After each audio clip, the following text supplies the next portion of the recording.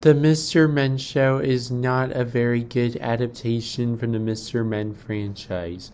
The Mr. Men Show aired on Cartoon Network in the United States from February 2nd, 2008 until the show ended on October 19th, 2009.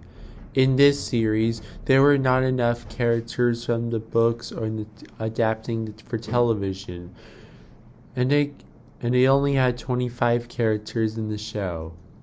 For Mr. Nosy, he's green and he has a long, huge nose like Pinocchio's, but in the Mr. Men Show, he looks like Mr. Greedy.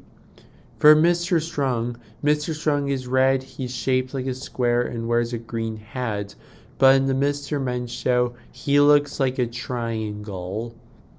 For Mr. Jelly was pink, he's shaped like a blob of jelly, he's always really scared of everything.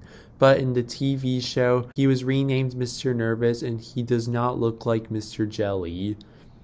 For Mr. Lazy's pink, he's sleepy and he always doesn't do anything. But in the TV show, he does not look like Mr. Lazy. Mr. Happy thinks everybody is the happiest person in Dillydale, but in this series, Mr. Happy's always happy and thinks he's not smart to other Mr. Men Little Misses.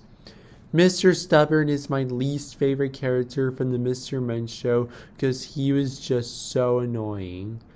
Mr. Fussy became so annoyed when Mr. Rude is unboxing the toothbrushes and putting them in his mouth. The Mr. Men Little Miss 1995 TV series is better than the Mr. Men Show.